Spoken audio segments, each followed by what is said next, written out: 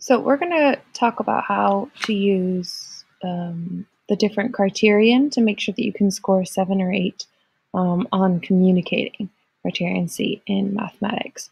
So the first one, there are 5 things that you need to be able to do properly and to do them really well. Okay, so the first one is to consistently use appropriate mathematical language. So that's really looking at the terms, all of the words, vocabulary words that we used during the unit, and writing about them and also defining them in the context of what you're doing or saying. Okay, so that's the first one that I would just make a checklist and go through and make sure that you've used all of the words, but don't just use them wherever you feel like. Make sure you use them within the correct context. You're using them appropriately. The second one would be use different forms of mathematical representation to consistently present information correctly. So we've talked about what mathematical forms are. Okay, so forms are really, they are models. They are like the algebra tiles that we were just using. They're models. They are equations, formulas,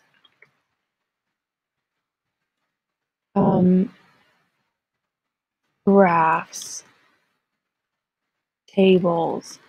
So those are all different types of forms of mathematics. So just to make sure that you are using multiple different types of representation to present your information. Okay, so models, equation, formulas, graphs, tables. To try to use about 3 or 4 different forms would get you a 7-8 in year 3. That could look something like this. So I see a nice organized table. I see equations here. I see organized information. All of these things are really nice forms of mathematics. That's only a couple things, though, a table and some formulas and some calculations. Calculations can also be a form. Okay, but let's see if we can add on another one. There you go. So there's a really nice, clearly labeled graph. It's got the axes labeled. It's big enough so that I can read everything. Yeah, and it's stretched out so that it's easy to read. It's nice. The graph is labeled. It's really clearly and well done. All right, so now this is one that's a bit tricky for some of us, is move effectively between different forms of mathematical representation. So what that looks like, move effectively between different forms, is exactly like this.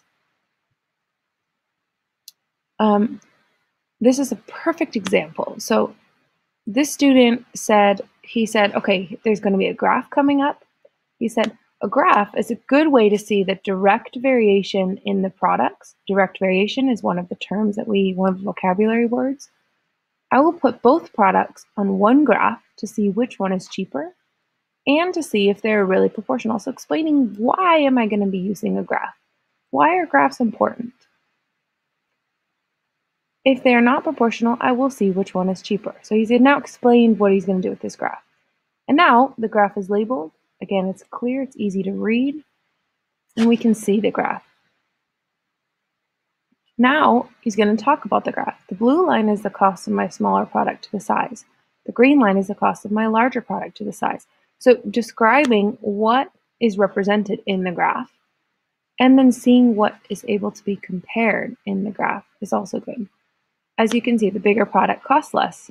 The more you need, the less it costs if you take the bigger product. If you use a smaller product, you'll have to pay a little bit extra. So if you can tell, he's gone from talking about a graph, what a graph is, showing the graph, and then interpreting the graph. So this is an excellent example of moving between different forms. And this needs to be carried throughout the entire report. Communicating through lines of reasoning that are complete and coherent. So a really good way to do this is just to double check and reread your report or assessment. Okay, so to really make sure you reread it and ask yourself, does this make sense? Could I write this a better way that will be more complete and more coherent? So using complete sentences. And lastly, just presenting work that's consistently organized using a logical structure. So think about in the task that's given to you, what should come first, second, third, etc. Which should be first, which should be second, which should be third, and just to continue and follow that logical structure.